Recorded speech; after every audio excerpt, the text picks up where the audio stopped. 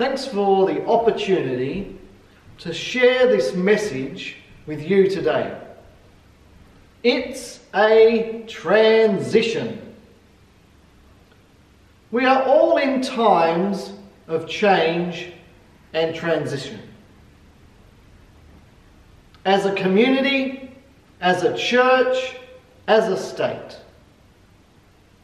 2 weeks ago, we could not do diddly squat. But now, we can travel in our state, we can have gatherings of 20 people, gyms are starting to open, camping, attendance at weddings, funerals has been increased. Slowly, things are opening. We are in a time of transition. But for us as a church community, no doubt you're asking, hey, what are we going to do? Your safety and your health is very important to us.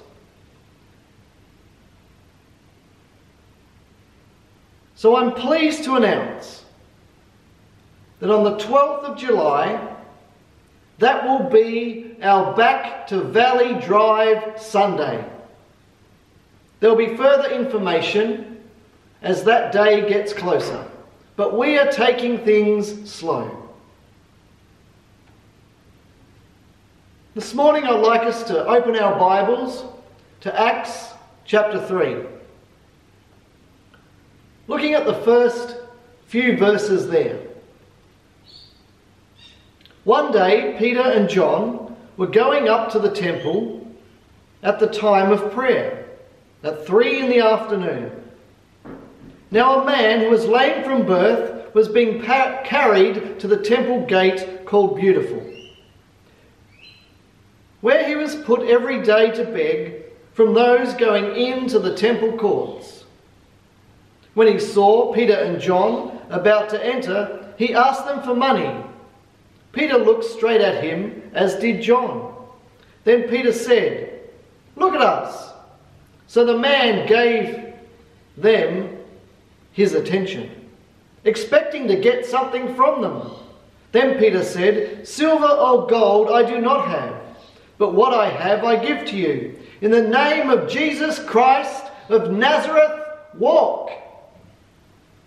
Taking him by the right hand, he helped him up, and instantly the man's feet and ankles became strong. He jumped to his feet and began to walk. Then he went with them into the temple courts, walking and jumping and praising God. When all the people saw him walking and praising God, they recognized him as the same man who used to sit and beg at the temple gate called Beautiful. And they were filled with wonder and amazement at what had happened to him.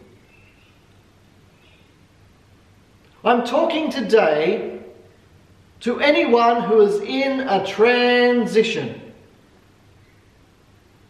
This will be a significant time. It's the most significant place of opportunity, and it's the most vulnerable place of insecurity. One day, Peter and John were going up to the temple at the time of prayer. It's 3 in the afternoon. And now a man who was lame from birth was being carried to the temple gate called Beautiful, where he was put every day to beg.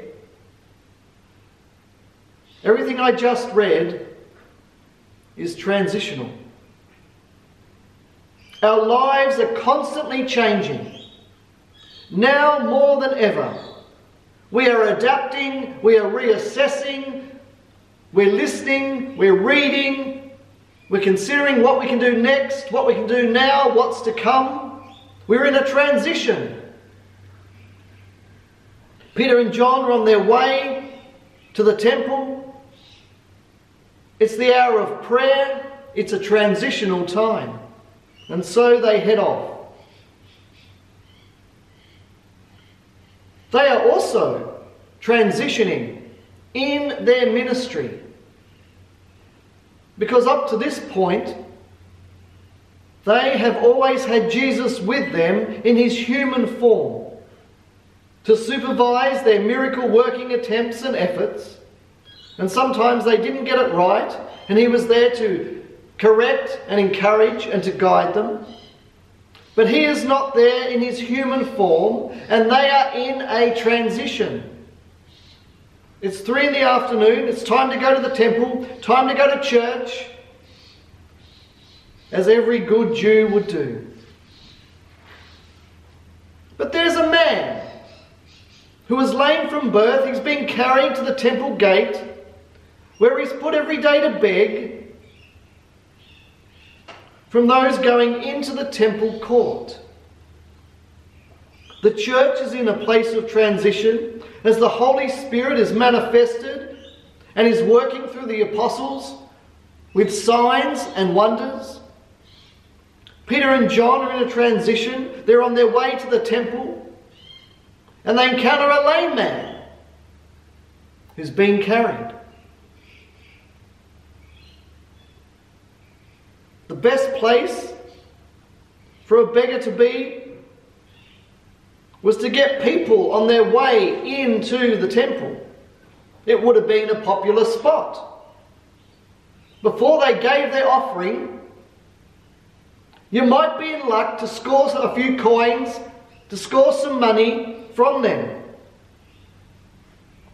He wasn't even in his spot yet when God decided to give him a miracle.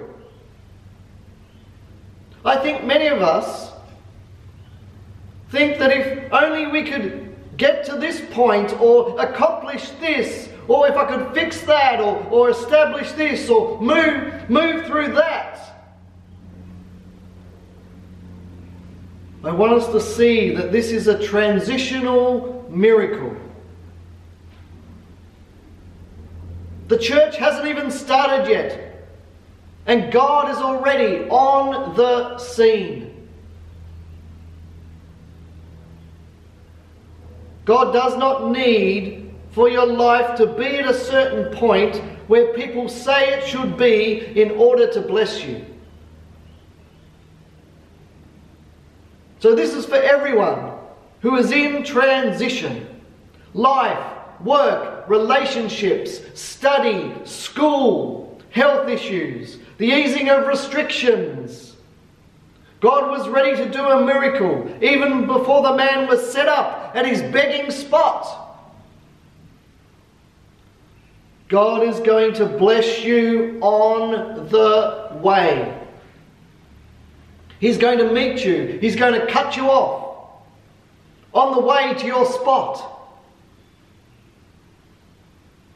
Friends, God is most active in what I call moments of transition and instability. God is in the middle of whatever's going on right now. Right now, bang smack in the middle, ready to bring change.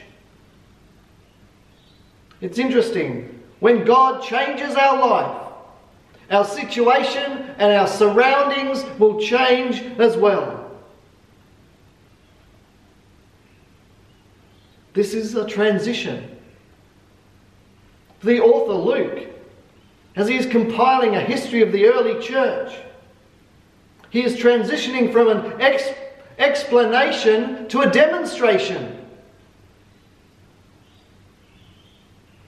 It's one thing to believe something, but it's a whole new level to practically demonstrate it in your life day by day. Every time God is moving you forward in your life, there will be a period of transitional instability.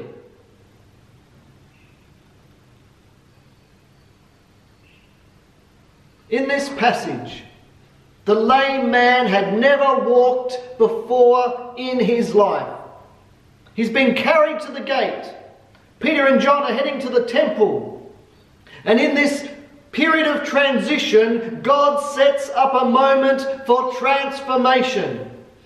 And when it happens, it surprises not only the onlookers, but also Peter and John, who are just heading to their prayer meeting.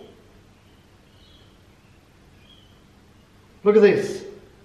The first miracle that is recorded in the book of Acts was waiting in something everybody else was stepping over to get to where they deemed more important.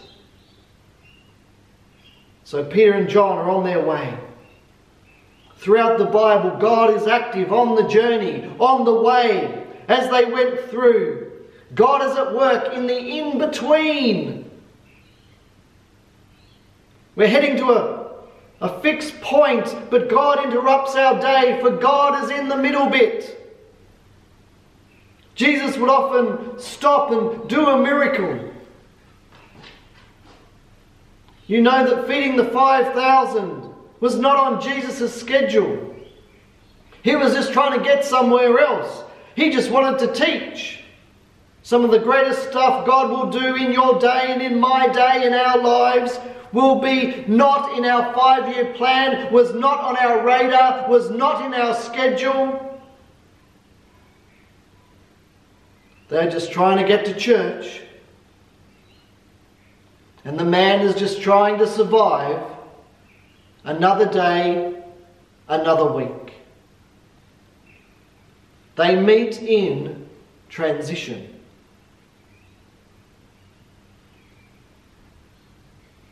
The man is in transition. Peter and John are in transition, and God is in position. Acts 3:4, Peter looked straight at him, as did John. Then Peter said, "Look at us." So the man gave them his attention, expecting to get something from them. He was expecting the wrong sort of change. The things I've learned about Jesus is he always goes above and beyond our expectations. Don't be too disappointed if God didn't give you what you wanted because he knew what you needed. This man, in this moment, is about to receive a change that he didn't even have the faith or the knowledge to ask for. He thought he was just going to get through another day. Peter is like, I've got a change for you. Because Jesus' name, his name, brings power and authority. Verse 6 of Acts 3. Then Peter said, "Silver or gold I don't have, but what I do have I give you. In the name of Jesus Christ of Nazareth, walk." Peter is saying, let's get past what you expected.